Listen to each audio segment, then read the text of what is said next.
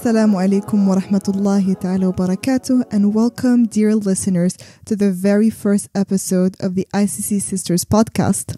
This podcast is brought to you by the Islamic Community Center of Brassard, which we also call ICC, and it's located in the South Shore of Montreal. We will start this episode by presenting this new podcast, and then we will discuss how we started our local halaqa to bring our community together.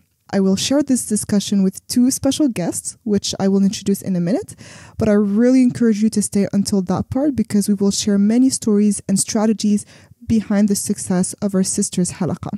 So just to give you a background, since 2021, during the COVID-19 pandemic, the sisters started organizing weekly halaqas where they share knowledge related to their religion while enjoying quality time by doing a variety of activities in the gym of the mosque. So we have decided to start an official podcast to expand our philosophy outside of our physical mosque and grow our community, inshallah. So I hope that through the discussions in the next episodes, we will be able to gain knowledge in a variety of fields that will help us improve ourselves and consequently our beautiful community. As our creator says in his book, إِنَّ اللَّهَ لَا يُغَيِّرُ مَا بِقَوْمٍ حَتَّى يُغَيِّرُ مَا بِأَنفُسِهِمْ. Verily, Allah does not change a people's condition until they change their inner selves. This verse from the Quran shows that Allah subhanahu wa ta'ala is commanding us to try our maximum to improve ourselves. We are called to seek knowledge and resources in any area, whether it's spiritual, relationship, education, career, finances, and we need to use these elements to solve our issues or improve our situation before relying solely on Allah subhanahu wa ta'ala. I believe this verse is one of the most representative of our purpose, which is to help everyone from the community to develop a balanced mind and lifestyle. So the sisters of our community have thought of a list of subjects that will be explored related to social issues, religious and intellectual matters, and much more. Our goal is to post one episode per month, inshallah, and we will record the episodes in either French or English depending on the speaker's preference.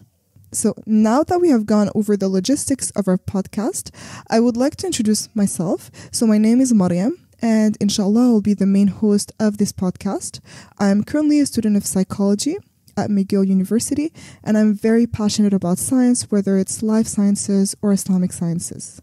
Now, I would like to introduce the two mysterious sisters who are one of the main reasons why the halaqa is where it is today. So Simra, who is our previous leader, or what we call Amira, which means princess in Arabic, and Youmna, who is our current Amira. So, assalamu alaikum. First of all, I just wanted to take some time to say Jazakallah khair, Mariam, for giving me and Youmna the honor for being the first guest on this podcast. I think I speak for all the sisters from the halaqa. We have been hoping that someone finally takes upon this responsibility of doing the podcast with the sisters. So before I go any further, I'll introduce myself. My name is Simra Beg. I'm 23 years old. I study history at Concordia University. I used to be the Amira of the Sisters Halaqa. Back in 2021, a sister Nasima started this halaqa, the Sisters Halaqa, in August, and I started attending it more mid-November. Immediately, I started helping her with the social media because I knew she was doing basically everyone's job by herself. So I said maybe I'll do a little bit and help her. And eventually she had to leave the country for some family reasons. She had to leave, and I took upon the responsibility of the Amira. And I won't lie, at first I was very, very scared. I really didn't want to do it because I was scared to not set a good example for all the sisters that were coming to the halaqa. I was scared I wasn't going to be enough or perfect to do this role. I was scared I wasn't knowledgeable enough, and I was scared to disappoint myself and even more the sisters of the halaqa. But with the team that I had, honestly, not throwing shade at the team that you guys have right now, anything, but alhamdulillah, I really had the dream team. Everyone was super supportive. Even there were girls that weren't they didn't have a role, but they saw how important this was, and this was really in the beginning, and they would help, girls bringing food from the restaurants or this and that. It was amazing. Anyways, so alhamdulillah, because of that, I didn't feel that it was too hard. Yes, from time to time we had to deal with some tricky situation, either with some angry parents or some event problem or what's not, but that's just normal. We expected it and we dealt with it like really fine. And eventually I had to take a step down to focus more on school and a bit more on like life. And that's when I asked Youmna and this other sister, Sarah, to take like the step up and become Amira. And honestly, it was one of the best decisions I made for the Halaqa, because mashallah, Youmna, I look at you now and I'm so proud of you. You're doing an amazing job. So that was a little bit of like the Amira, but like if we go back on me now, I have 3 siblings. I have a younger brother and 2 younger sisters. So yes, I'm the oldest daughter of the house, of a brown household. And I strongly believe that the way I've been raised and the fact that I am the oldest daughter had an influence on how I take care of the Halaqa. And it's funny because ironically speaking, Youmna is the youngest one in her siblings. Yeah. And I was just thinking about like how we both of us have 2 different complete like ways of approaching problems, of approaching situation and how we deal with it. And now, mashallah, like you look at the Halaqa and where it's gone, it's like 100, 120 people. Exactly. And that's just the sisters Halaqa. Yeah. And then there's the brothers Halaqa. There's like, yeah, and all of this didn't appear overnight, right? It took years of hard work, of effort from different people. And that's how our community is built up, right? Like just looking at our mosque, mashallah, like it has been flourishing, especially like after COVID. And, you know, there are so many activities. We have weekly halaqas, we have classes, we have this podcast now starting, and we have an entire room dedicated for that. And mashallah, like this is such a blessing for us, but it took a lot of time and a lot of effort.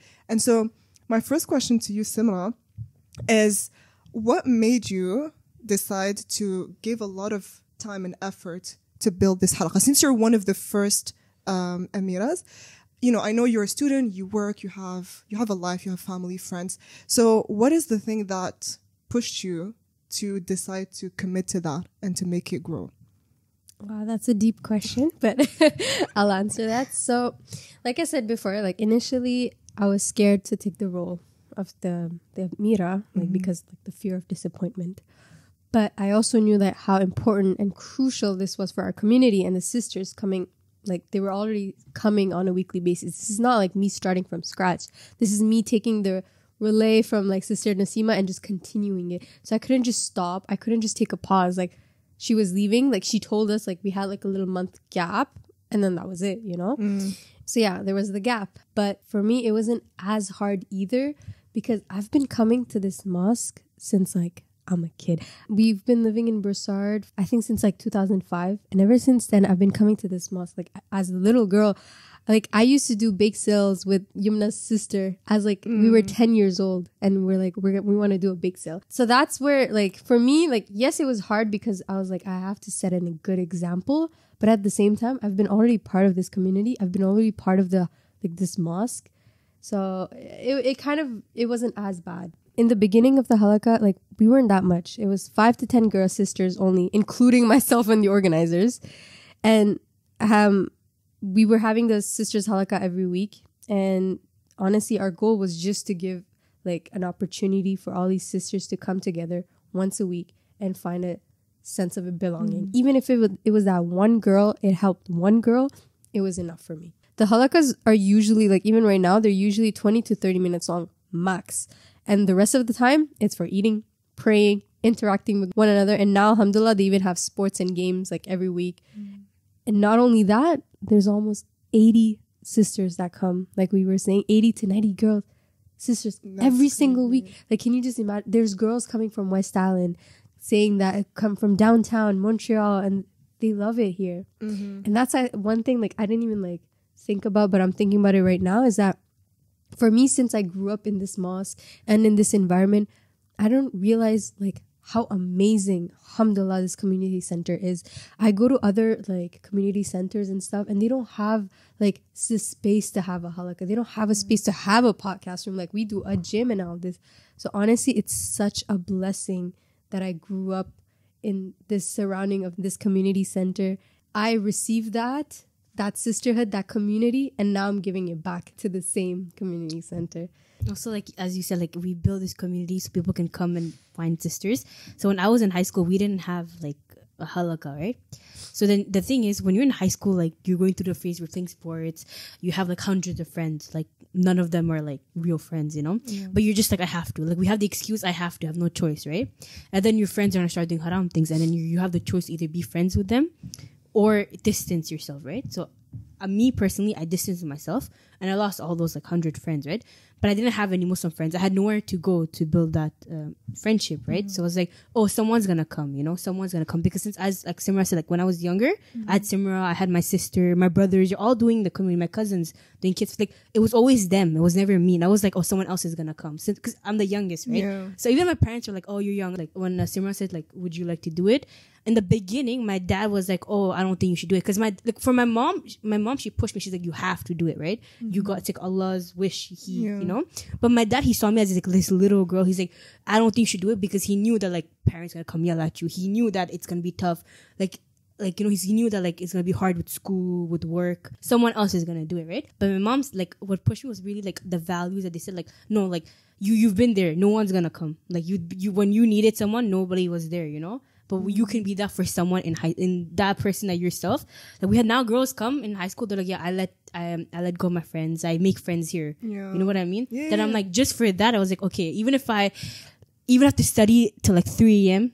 because like, I'm like software engineering at like Concordia, but I can sacrifice a little bit of time so that person can find a community. I would do it over and over again, even if I have to sacrifice like sleep, time with my friends. Like I have so many times I had to not go to family parties, not go to like meet up friends, you know, like all my friends like, where did you disappear? I was like, oh, I'm busy building a community for my family, because as we say, we don't have friends, we have sisters or family, right? Yeah. So these are all a bunch of sisters. I can actually witness that, like the few times that I've studied with Youmna at Concordia.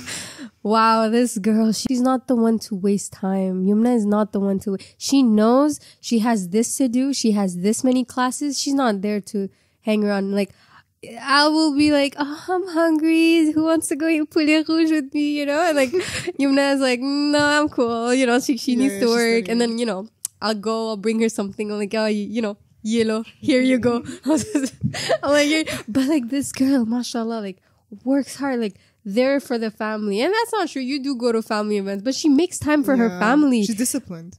Very disciplined. Comes to the halaqa, like helps it for the kids halaqa, the sisters halaqa. I'll spend time with you. Come study with me. That's our way of spending time together. And at the same time, I'm going to be doing schoolwork. That's how I saw her. Like the only times I saw Youmna during the semester was to study. Or that one time we went to eat hot dog and we wasted a lot of time that day. But yeah, but I feel like Youmna, the way you describe it, it's a beautiful way to show that for you, if you make it a priority, you can find time for it.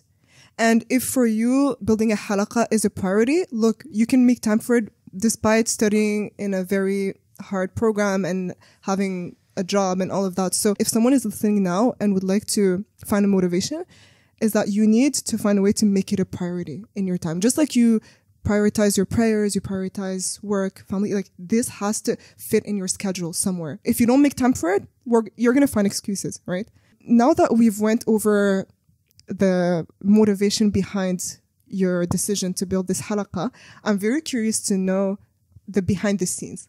Like for someone that is listening now and really wants to build a halaqa, it might seem overwhelming, especially if they look at our Instagram page and they see all these activities and mashallah, like the movement behind our halaqa. Like what would you suggest to this person to start building a halaqa in their own community?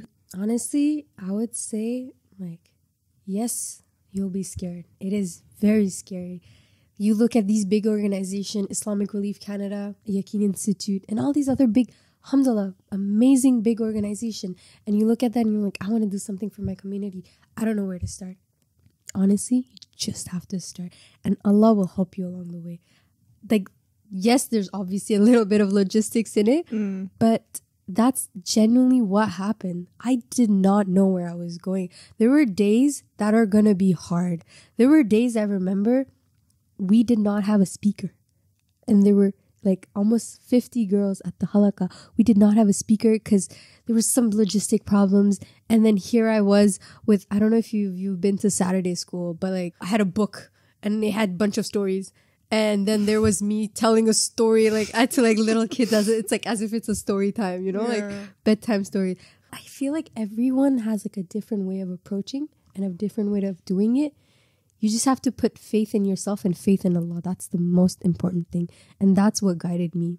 And then let's say if I go into logistics, into like how and what, first thing first, I had to make sure what my intentions were. My intentions were to give a space to the sisters so they can come together and feel good about themselves and feel good about their religion and being a Muslim. In this world, in this Western world, it is so hard, especially with everything that goes on around. It is important that you come to one place and you feel at peace. And what's better than a mosque, right? So I have a story. There was this one day that we were all at Jabin's Cuisine, which is not that far from the mosque. It's actually, I think, like maybe a 10-15 minute drive. And I was giving a ride to these two girls from Jabin's to the mosque who didn't know each other prior to like sitting in the car. And they just started talking while I was driving, right? We were on our way to the mosque and they connected so fast. Like I'm telling you, that little car ride was enough for them to connect. And they're not the same age. One of them, high school. The other one was in college. And like she was in beginning high school and the other one was beginning college, like complete. But they connected like that. And like they were just talking and they're like, oh my God, did you know this, that?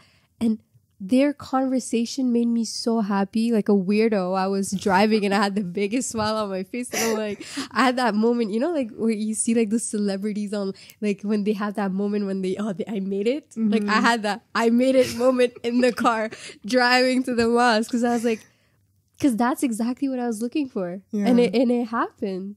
And it was just so beautiful. And like, cause I like I said, I had a moment of realization that, you know, this wouldn't have happened if I didn't push myself to just keep continuing this halaqah. And now, alhamdulillah, like, you know, they became best friends. That's so they do everything together. So, but yeah, so first thing is definitely to have the right intention and strong intentions. Then it's to have a great team. So like a team of organizers, a group of people, even if it's like 2-3 people, but if it's 2-3 people that are willing to give their 100% just as much as you are, that's enough rather than having 20 people giving their 50%. Even though, although some, it's okay. Yeah. Like I understand, like that's something I made it clear with everyone, even like part of like my dream team, that I am going to be the first person to understand that we all have school, we all have midterms, we all have our own lives outside of the halaqah, and we're making that sacrifice of time and effort to bring this together. So if there are months, let's say a whole month that you cannot be doing this or you cannot fulfill your role, that is completely fine. Someone else will do it. I will do it. We helped each other, and that's honestly, helping each other is what like made us like so close to each other. These girls, like I'll see them from time to time from the halaqah, but I see them much more like outside of the halaqah, and like, you know, we'll go for brunch and stuff. And it's really nice that, you know, we got to do that. So yeah, intentions, having a strong team and a support system. Now, support system isn't the organization, like the organizers. Yeah. Support system is the administration, right? The administration that really helped us through with everything. We asked them like, for food, snacks. They gave us everything. We didn't pay for anything. Alhamdulillah, the administration, we had monthly meetings with them. Imam Fudel and Inayat uncle, they would come, sit down, take some time. We would have like a whole group chat where we would all come, brothers Halaqa, us, the reverts Halaqa, and even eventually the kids Halaqa. Like we would all come once a month, have a meeting. We would tell them what we did this month, in the past month, and then we will tell them what's our plan for the future month. And then they will ask us, okay, that's great, you know, give their feedback. And then at the end, what do you need from us? And then they would help us. And it was so amazing having them as a support. So the administration and my family, right? My family and my friends outside of the halaqah that weren't coming as much, but like they were pushing me to. They would see me working or having sleepless nights, making little PowerPoints, making documents, or, you know, like things like that. It was like so important. And your Excel sheets. My Excel, like that's, I was going to come up to this. I learned, like, again, it comes all to your same question. How do you start? You literally just start because I didn't know how to use Excel sheet before. I didn't know how to use Canva to make pictures. I didn't know half the things on Instagram, on how to post stuff, how to do marketing, how to talk to people. None of it. We get better and better. And that's honestly just life. Yeah. So, like I said, I just started, and then me and my team, we made it where it is now. So, support system, team, definitely the Excel sheet, intentions, and the last thing I would say is to have the will. That's true. And Simra kindly accepted to share with you guys, the listeners, a guide that she made detailing the different roles in our halaqa of girls and their responsibilities and the main goal of the halaqa. So feel free to use it. It will help you structure the halaqa and it will simplify a lot your tasks. So a little background story on this constitution / guideline.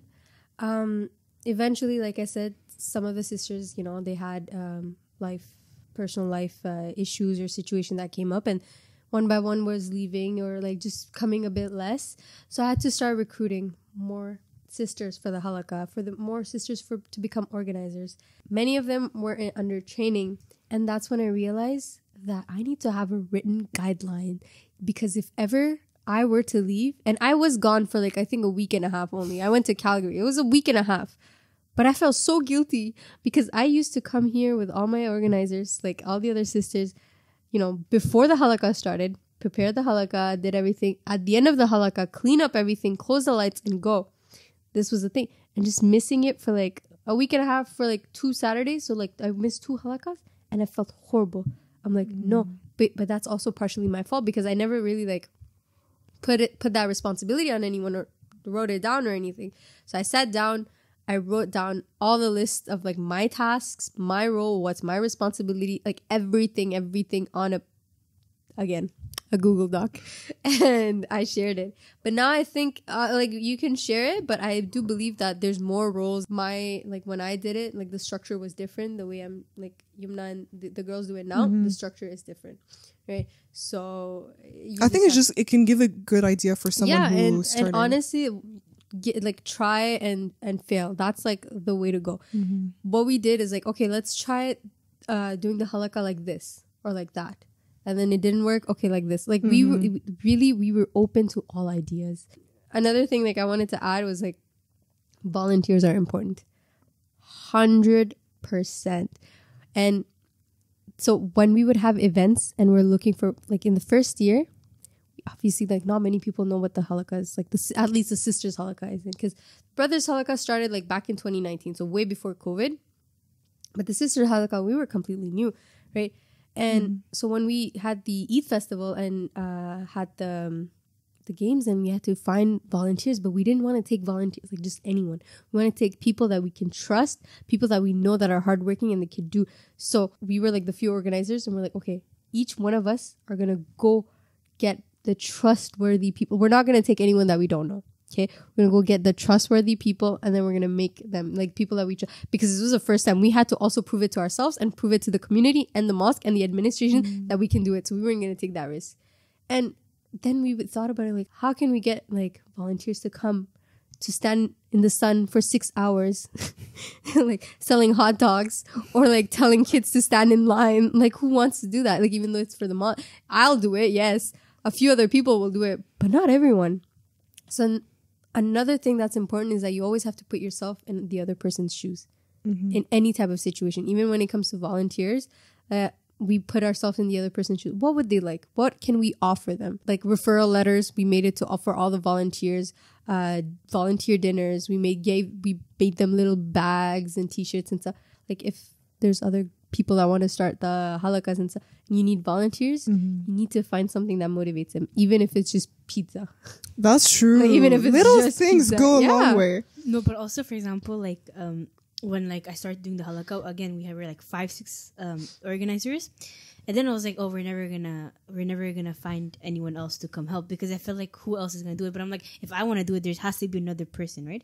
So we didn't know like who's gonna come, so we did a weekly. So some people were coming every weekend. They're just like, whenever like what happened was like me and Sarah we were picking up the food, because nobody wanted to go pick up the food because it's a big thing, you know. Wait, just so people know, like before halaqas, a person has to go to Jabin's Cuisine, which is a restaurant around 10-15 minutes from here, and get a big container food. Like, I'm pretty sure that thing weighs 20 kilograms. Yeah, 100%. Yeah. It's very heavy. And so they have to get it and bring it to the mosque. And then someone has to come and help and put it on the table here. So it's a pretty challenging task. So that's what she was referring to. Yeah, I was like, yo, no one wants to do that. And then we're like, okay, like, I think at one point it was like we had like someone doing social media. It was the one girl, it was like Inaya. She was just doing social media.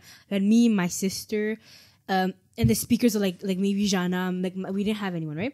But then I was like, then with time, but now we're like 20 girls that are coming weekly from the organizers, and they're giving their 100%. It wasn't like I'm gonna come give. No, they're coming, and they're like, when we have events, they're lifting tables. They're doing everything like 100%, like, and they want to do it. We say we're all leaders of the community. Like everyone, single one of them are leaders. They're doing kids halaqa, they're doing sisters halaqa, and like it took time. It took like 2 years to grow to this many organizers and this many people. They're giving their 100%, but you're gonna get there. But then there's always gonna be a point where they're gonna start leaving. You know, you're gonna hit an age where everyone's gonna start leaving, and you have to restart. You know, you have to give it to the new generation that's coming in, right? And that's gonna happen. You just have to plant the seed. You put the water, it's gonna grow. And when it's time to go, you give the water to someone else, and you plant a new seed. And that's actually, I think, one of the things that I didn't really had the chance to think about, but alhamdulillah, now Youmna has, is that not only that they'll have a halaqa where the main speaker is talking, but right before that, they have someone younger, someone new, someone that has never given a halaqa will give a short reminder of 5 minutes or even sometimes 2 minutes. And that is so good. And that is something that it's a genius idea, because it kind of motivates them, you know, who can speak for 2 minutes? I've been talking for almost an hour now. Who wants to speak for just 2 minutes? It gives them okay, I did it for 2 minutes, but I have this will to do it longer. I want to talk about this thing. I want to talk about this thing. They'll do research. They will come. They would want to do the halaqa, and they want to be the main person. And like that, it's very important, like she said, to just plant the seeds. Mm-hmm. Do your thing. Do your own job, but also plant the seeds everywhere. It's a ground that allows all of us to explore different opportunities that we couldn't have had if we didn't have a community. Each week, when we say that someone gives a halaqa, it means they give a little speech of 20-30 minutes. And so that allows the person not only to gain more knowledge in the topic that they want to present, but also to develop public speaking skills. And that's not something that we do every day. Oh, yeah, also people that in our team that do social media or do the food, it's they do it, but no one sees them. So what we wanted to also do is get them speaking, so people recognize, oh, this person does the halaqa. Because true. Even if they're oh, I don't want to speak, just speak for 2 minutes, so people can start going up to them. Because after the speeches, the girls go up to the speakers and they ask them questions, because they see them as older sisters. They see them as people I look up to, people I want to be, people I go to and have questions. You know what? I think also what we have good was when we're having problems with the speeches. Mm-hmm. Sometimes, again, our knowledge is not perfect, right? Some of the speeches that some girls were making were not cross-checked. Mm-hmm. So we started sending to the imam, and every week he does a reminder and he does the speeches. He I text him and he takes care of it, and that way even the girls have this confidence, or okay, I have it backed up. Because what we do is if anyone comes up to us and goes oh, what you said was wrong, we go oh, we did our job, just go to the imam. Mm-hmm. That's a protective, and they all go to the imam. And the good way is that when the imam knows, he knows what's happening in the halaqa. He knows what we're teaching the sisters. So if a parent ever comes up to him, he knows, oh, they're doing this in the halaqa, they're doing this in the halaqa. That's true. And as a side note, even our podcast episodes, they are being cross-checked before we post them online. And I feel also to add to what you said, Youmna, another thing that can also motivate people to come more to the halaqa for listeners that want to start their own local halaqas is to also celebrate little accomplishments. For example, this is something that we didn't even plan really, but one of our sisters, mashallah, she decided to wear the hijab. And when she decided, we were genuinely so happy for her. Really, really, because we knew it was a long journey for her and it was a struggle. And eventually she decided on her own to wear it. And just like that, with the organizers, we created a WhatsApp group and we were okay, let's buy her a couple hijabs, let's bring a cake so that everyone can eat from it. No, Mariame made that group and she goes because it's your close friend, right? Mariame was we have to do this. I'm okay, let's do it. Yeah. And then she's we have to do this. And we're oh, one person needs to get the cake. And it was very unexpected, and we're doing speeches. And then then girls are starting wearing the hijab. And exactly, we celebrated for her. And then like the next halaqa, 4 other girls, I think, including Simra's sister, decided to wear the hijab. And we were like, okay, like we bought hijabs for them too as gifts.